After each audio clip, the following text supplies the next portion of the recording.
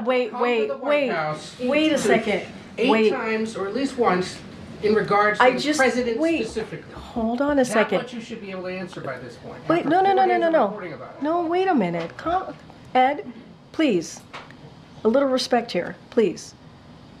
So, every year, around the president's physical examination, he sees a neurologist. That's 3 times, right? So I am telling you that he has seen a neurologist 3 times while he has been in this presidency. That is answering that question. No, it's not. No, it is. It is. You're asking me. Kennard come to the White House. But I also said to you, Ed, I also said to you, for security reasons, we cannot share names. It is public information. I hear you. And you're going to allow this to fester longer, Kareem, unless the White House answers the question. Hold on a second. There's no reason to go back and forth and be in this aggressive way. Miffed around here about how information's been shared with the press corps about him. What are you missed about? I never answered the question incorrectly. That is not true. I was asked about a medical exam. I was asked about a physical. That was in the line of question that I answered.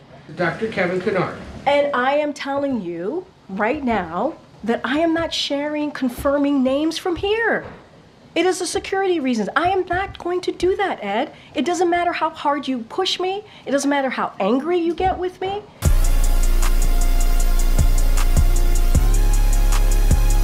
Okay, so Mike Johnson, along with other House leaders like Chip Roy, Elise Stefanik, they came out yesterday and declared Joe Biden unfit for office. They were doing their Republican press briefing and they made an open declaration that the GOP is recognizing that Joe Biden should not be commander-in-chief. He should not be in charge of the news.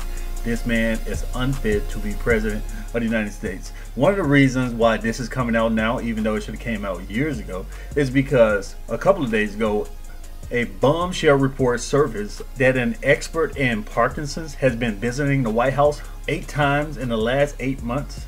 So let's take a look at this short clip talking about what happened. There is a new development surrounding President Joe Biden and whether he'll be able to stay in the race for another term in the White House.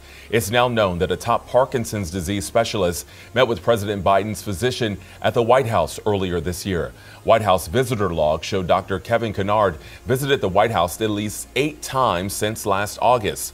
3 of those visits occurred this year, including one mid-January where he met with the White House physician. The White House is now coming out swinging. We saw at the beginning how Karine Jean-Pierre, the woke diversity hire, is combating the press. She's finally dealing with a hostile press the way that the Trump administration dealt with a hostile press. And she's getting all antsy, banging on the board, raising her voice, stuff like that, because they're trying to defend the indefensible. We have hard evidence of a Parkinson's disease expert visiting the White House, but they won't tell us who it was. She's trying to deflect. Just admit what the hell is going on with this senile old man. They don't want to talk about it, so we're left to come up with our own conclusions. They're coming out swinging hard, like I said. So now the White House has pushed its doctor, Joe Biden's doctor, to release a report saying, oh no, this is all false. Forget anything that you thought. If Joe Biden looks old and senile, if he's exhibiting symptoms of Parkinson's disease, it's not true. He doesn't have it at all. So let's take a look at this report. Begin, though, with a defiant President Biden pushing back very forcefully against pressure to drop out of this presidential race. On live TV yesterday, he dared anyone in his party to challenge him for the nomination. And now he is winning some key support from members of Congress. Also this morning, the administration is clarifying why a neurologist made multiple visits to the White House. Nancy Cordes, of course, is following all of this. Nancy, good morning. There are so many questions today. Good to see you. Good morning, Gail. And now we have some answers. Late last night, the president's personal physician released this letter stating that a neurologist who has visited the White House repeatedly over the past year was not here to care for President Biden and has been treating patients from time to time in the White House medical unit for the past 12 years. The Biden camp making the case aggressively Monday that it is now time for the party to move on. President Biden made it through Monday without any new Democratic defections and with some key backing from his party's House leader. I support President Joe Biden and the Democratic ticket. and from high-profile progressives like Alexandria Ocasio-Cortez. The matter is closed. He is not leaving this race. He is in this race, and I support him. It came after Biden himself turned up the heat on Democratic doubters Monday with a defiant appearance by phone on cable news. If any of these guys don't think I should run against me, go ahead, announce for president.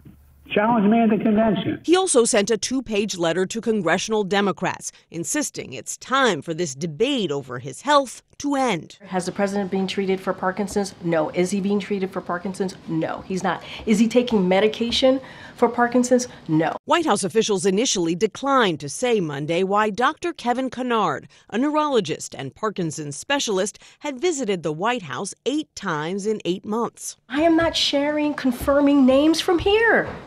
It is a security reason. But late last night, the president's personal doctor revealed that while Dr. Kennard was the neurological specialist that examined Biden for each of his annual physicals, President Biden has not seen a neurologist outside of his annual physical, and that Kennard sees a variety of patients and problems when visiting the White House medical unit.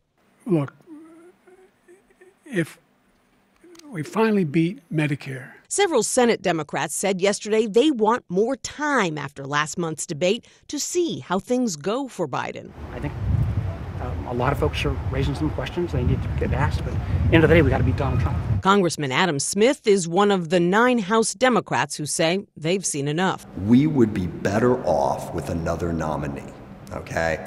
I believe that in my heart, my soul, my brain. I'm 100% convinced of that. Biden's opponent, Donald Trump, has been keeping a low profile without any public appearances in 11 days.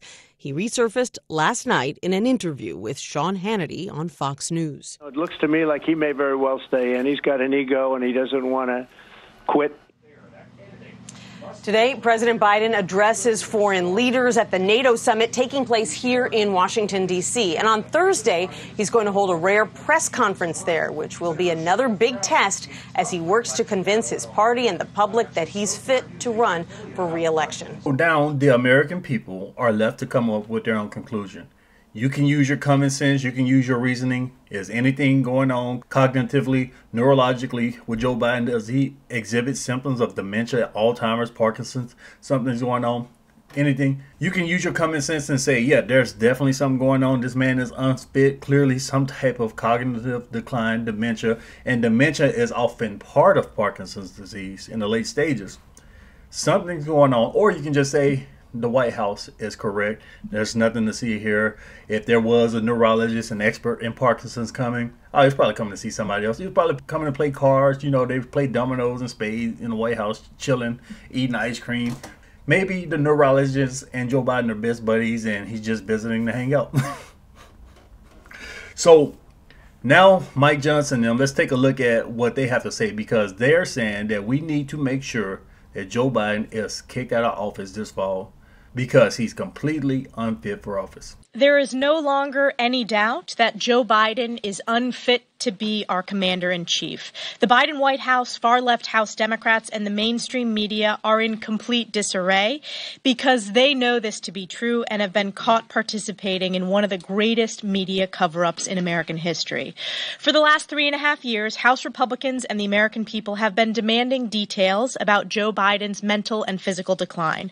But every time we raise these legitimate concerns, far-left Democrats and their loyal stenographers in the mainstream media rushed to Biden's defense, claiming that the clearly diminished Joe Biden was as sharp as ever and accusing us of peddling conspiracy theories. The cover-up is over and accountability is here. For years, House Republicans have known that Joe Biden is unfit for office. We also know that he will go to any lengths to maintain his grip on power. This is why it is so crucial that we take every possible measure to ensure that the 2024 presidential election is free from election interference and is constitutional. They're chasing down our Democrat colleagues and asking them about Joe Biden's mental acuity and their efforts to cover it up. And that's what it's been. I mean, we could give you example after example after example. It's all on tape. It's all on record. Everybody knows it. Democrats, our colleagues, for 3.5 years have been covering up this glaring problem. The staff in the White House have been covering it up, and so have the Democrats in Congress. Just last month, I brought a couple of examples. Representative Dan Goldman said Biden was sharper than anyone he'd spoken to, and that he has, quote, a photographic memory, unquote. Representative Eric Swalwell said that Biden put many of us to shame with his energy. I mean, there are example after example after example, leading Democrats and noteworthy Democrats on the Hill who have not been in the dark about this. They've been saying things I think most of them understand is simply not true, and they've misled the American people. Most of the Americans, people understand that Joe Biden is not fit for that office, and it's a terrible thing. The Democrats have misled us, and they need to be held accountable for that. The SAVE Act, which will be on the floor that you've heard about this morning, it's a very important piece of legislation. They're claiming to oppose the bill because they say it's going to make it harder to vote, but they know that that is not true. Many of the Democrats want all of these illegals to participate in our federal elections. They want them to vote. So that's an excerpt from the GOP leadership, and you would think, well, why don't they just impeach him and throw him out? Because even though they should have impeached him, not even for this, but for other corrupt reasons, which I can get into, but they should have impeached him years ago, but they don't have the political power to throw him from office. Yeah, they can impeach him in the House and just have that on his record the way that the Dems did to Trump, but it's not going to do anything because it takes the Senate, a majority of the Senate, 2/3 majority of the Senate to kick him out. So they would need a lot of help actually, from Senate Democrats, and that's not going to happen. So they're saying, yeah, he's unfit for office, but we don't have the political power to oust him immediately and put Kamala in there. So what we need to do is protect the elections. The main part of that press conference from the GOP, they were declaring that Joe Biden was unfit, but they also spent an extensive amount of time talking about election security, about controlling the border, about voter ID, about protecting the election from the use of foreign voters. The Democrats have been flooding the country with illegal immigrants, putting them in key cities, key locations, and what they're going to try to do is run a game by having foreign voters. See, historically, the voter ID was about black people because we know back in the Jim Crow era, black people were prohibited from voting. But voter ID in today's day and age has nothing to do with black people. It has everything to do with foreign voters. Because if you can flood a state like Arizona, a state like Texas with millions of illegal immigrants and encourage them to vote, and there's no voter ID laws, nothing like that on the books, they can just go vote. And you can't question them. So the Democrats are trying to use these foreign voters to help them tip over swing states and tip over other key states like Georgia to help them win the election. So the GOP said, okay, Joe Biden is completely unfit. So the best thing that we can do is try to make sure that we fight against this Democrat cheating, this funny business that they ran on us in 2020. We're going to combat against that. We're going to make sure we have our poll watchers. We're going to make sure we watch the machines. We're going to watch the count. We're going to do everything to fight against this. And we're going to fight against the use of foreign voters, which the Democrats are using to win elections. So we have this senile president. We have a president who probably has Parkinson's or some other extreme cognitive issue going on. But they're not going to tell us. And since the Democrats have realized that they trapped themselves by rigging their own primary, they trapped themselves by not replacing Joe Biden in an adequate time frame, they're stuck with him. Either him or Kamala. They definitely don't want Kamala. So now, as you saw in the clip, notable Democrats, Gavin Newsom, AOC, people like them, they're trying to say, okay, let's just drop all of this infighting and let's rally behind the man who's probably a Parkinson's disease patient. Let's brainwash our sheep into voting for an 81-year-old man with Parkinson's disease, probably has Parkinson's, to be the president of the United States, to be the commander-in-chief. But that's what the Democrats are doing. That's their play, and they're so desperate that they're going to try to cheat. They're going to try to make sure that they win. They put their mentally deficient candidate in office because they don't give a damn about the country. It's all about power. They will put a man who has dementia, Parkinson's disease, or something like that in office as long as they can keep power because they are that deranged, that hateful of the opposition. But let me know what you guys think about this. Leave me your thoughts in the comments below. Share the video. Thanks for watching.